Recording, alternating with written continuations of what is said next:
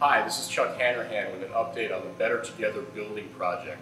We're going to bring you a series of videos over the next couple months showing an update on all of our various projects. Part of our project is changing our electrical service from the original service installed in the 1950s to an updated service. We are removing old panels, including original fuses, and we will be replacing all of the electrical components. Also part of our project is updating our lighting controls.